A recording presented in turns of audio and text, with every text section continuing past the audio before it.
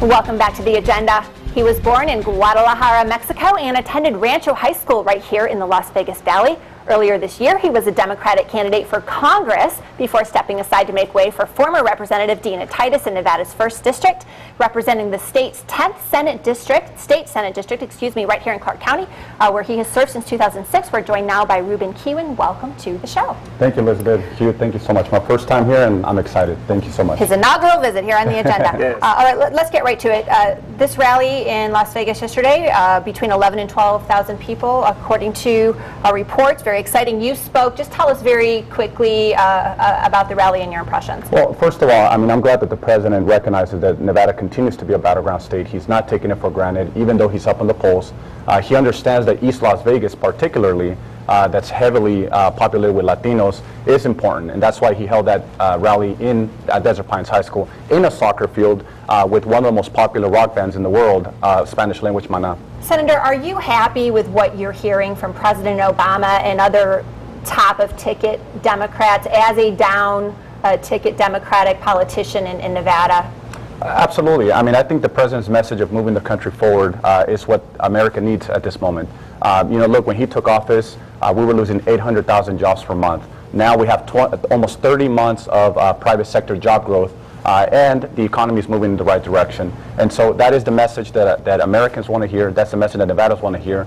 People want to get back to work. We want to have a world-class education here in the state of Nevada, and the president is making all the effort to make sure that we have all the tools in order to provide that education and get people back to work. I think people do want to get back to work, but unemployment in Nevada, we can't seem to get it under 12%. No matter what happens, do you think people believe that President Obama in the next 4 years can't accomplish what he did in the first? Well, remember, when President Obama took office, the economy was on the brink of collapse.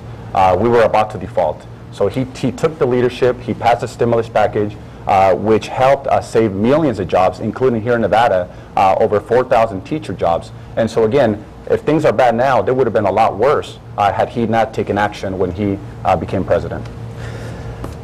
This debate prep this week, everyone's talking about expectations and who's going to win and who's going to lose. We showed a poll earlier, 55% of those polled think Obama is going to win. That seems like a problem for him. Seems like expectations are awfully high for him. So let me throw a softball out there for you. Is Mitt Romney a better debater than Barack Obama? Look, Mitt Romney is an excellent debater. Is he better than Obama? I think he's better than Obama. I actually saw the... No, you don't. I actually do. Look, if you look at Mitt Romney in the primary, I mean, he committed very little gaffes. I think he was the most consistent out of all the Republican candidates, and that's the reason why he got the nomination. But all the Republican candidates, we are talking about a clown car, remember? Herman Cain, Michelle Bachmann. I mean, come on. If he has another I'll bet you $10,000 moment, like he did in the GOP primary, I don't think that'll be too sweat. Well, I mean, I think that showed that he's completely out of touch with the average American. But look, Obama, he said himself yesterday, he's just an okay debater. And so again, so yes, you're trying to downplay expectations. We understand that every candidate does this every 4 years. Every time there's a debate, we all go through that kabuki dance or whatever it's called.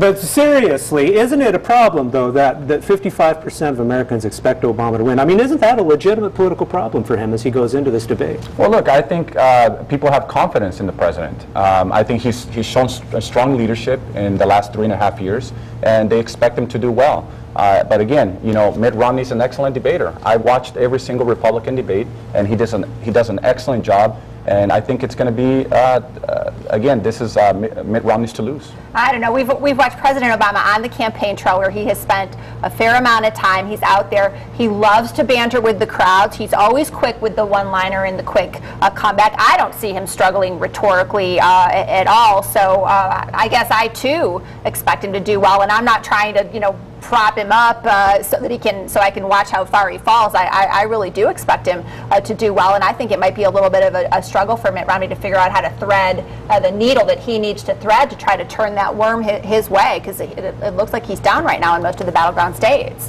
Well, let's move away a little bit, if we can, from the debate expectations game and get back to Obama policy. Was there something you've met with him several times since he's been president, including yesterday? I presume you got a chance to meet with him. Yeah, we shook hands. Is there something about Nevada policy that you tell him when you have those opportunities? Something that you would like to see him do that you feel the administration has not been aggressive enough about? Perhaps in the line of foreclosures, perhaps? Well, look, I think, again, going back to what the most important issue is right now for the state of Nevada, and that's putting people back to work. Obviously, my message to him is, look, we're still struggling. You've done a lot, and I know that the economy is moving in the right direction, but we still have a lot of work to do. And so he recognizes that the economy, unemployment, and foreclosures as well. But when you get an opportunity to have the ear of a president, now I know that if I had that opportunity, I'd probably have some things to say. Have trouble shutting him up. I mean, isn't there one thing that you said, please, can you move this agency on this? Can you move this department on that? Is there one thing like that? Through our local offices here, we've been able to communicate with the national campaign, to communicate to the administration of certain programs that need to continue receiving funding so they could continue helping Nevadans. Name one. But again, you know, with the housing, a lot of the housing programs, you know, they've been able to help Nevadans, but there's still a lot more that we can do. You know, remodifications with the loans, you know, helping to remodify some of those loans that were bloated by the banks. Right, but not worked as well as we had hoped. Anyway, we will be back with Ruben Kihuen right after this. Welcome back to the agenda. President Obama is running a 2-minute ad in Nevada and other swing states. For much of the ad, he is speaking directly to the camera, and Obama lays out what he says is his plan going forward. Basically, that includes yet more tax breaks for businesses to increase more manufacturing jobs, watching the natural gas boom continue, investing more in education, including more money for student aid, and, of course, cutting the deficit by a combination of spending cuts and tax increases on the wealthy. The plan is neither bold nor aggressive, at least not from this raging liberal's point of view, but the ad takes advantage of Obama as the reasonable man in the room and tries to wrap up the message in a red, white, and blue bow. Let's look. A balanced plan to reduce our deficit by $4 trillion over the next decade. On top of the trillion in spending we've already cut, I'd ask the wealthy to pay a little more. And as we end the war in Afghanistan, let's apply half the savings to pay down our debt and use the rest for some nation building right here at home. It's time for a new economic patriotism, rooted in the belief that growing our economy begins with a strong, thriving middle class. Senator, I was somewhat astounded when I saw this ad, not only because of its length, I can't recall a 2-minute ad ever in any political campaign, but because the left usually tends to hyperventilate with what I perceive often as false outrage when the right tries to couch any kind of issue in terms of patriotism, and yet here we have the president making what I assume is basically his closing argument in this campaign to the voters, talking about economic patriotism. Am I not a patriot if I don't agree with the president's economic plan? Well, look, I think what the president has made clear in that particular ad, and he's been saying it, he said it yesterday here in Nevada, he believes in an economy that you know, starts from the middle out, meaning that if the middle class is strong, if they're making money, they go out there and spend money, they have disposable income, they go out there and buy houses, furniture, TVs, and so on, that the rest of the business are going to do well. Whereas the Republicans believe that it's a trickle-down economy, that if the rich are doing great, that it's going to trickle down to the middle class. And so what this ad particularly mentions is that, you know, middle class out approach, that if the middle class is strong, the rest of America is going to be strong. So if the upper class doesn't want their taxes raised, or if a business owner doesn't want his taxes raised, is he unpatriotic because he's not, by President Obama's definition, participating sufficiently in the economy? I think the priority here should be cutting taxes on the middle class and having the millionaires and the big corporations just pay a little more. That's all we're asking them for. If we're all in it together, if this is our country, then we all have to pay our fair share, play by the same rules, and make our middle class stronger so we can have a stronger economy. After watching Karl Rove's machine through the Bush years, calling the patriotism card every other day on every conceivable issue, I don't know that it's something that the Democrats want to do, but if they're trying to even up that playing field by calling the other side something less than patriotic, they've got another 6-8 years of doing it before they're going to be even or not. So, you know, it's kind of, listen, I want to circle back to policy really quickly. We were talking about the economy and the president's role in trying to help the economy, but doesn't the state of Nevada also have a role to play in economic development and diversification? And I guess where really is the Democratic agenda as we head into a legislative session on that score? Look, I completely agree with you, Hugh. Part of our responsibility also, you know, not just as Nevadans, but as legislators, is in the state legislature.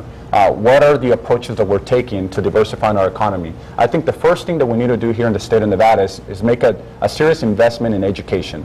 If we have a good education system, we're going to be producing... Everybody agrees with that. Let me stop you right there and ask you where the money's going to come from. Well, again, that's the debate that we're going to have next legislative session. We've had it every single session, but one thing is clear. You invest in education, you're going to have, in the long term, a well-educated, well-trained workforce, and then our economy is going to get diversified. As Hugh said, we all agree with that on both sides of the aisle. The teachers union in this state is pushing a margins tax as a way to fund K-12 education. Do you support that? Well, look, I don't have all the details yet on it, so I don't want to take a stand on it. You haven't read the proposed but what bill? I do propose, or what I do support, is more funding for education. I think that's been part of the problem. We have one of the lowest per pupil spendings in the country. If we don't make a serious investment in education, we're not going to have a well-trained and well-educated workforce, and we're not going to have a diversified economy. All right, Senator Kihuen, thanks so much for coming in today. We appreciate it. When Elizabeth and I come back, Republican state Senate candidates in Nevada are getting attacked for their party's position on the federal Medicare program. Is that fair? Maybe more importantly, is it smart? We'll look at that right after this.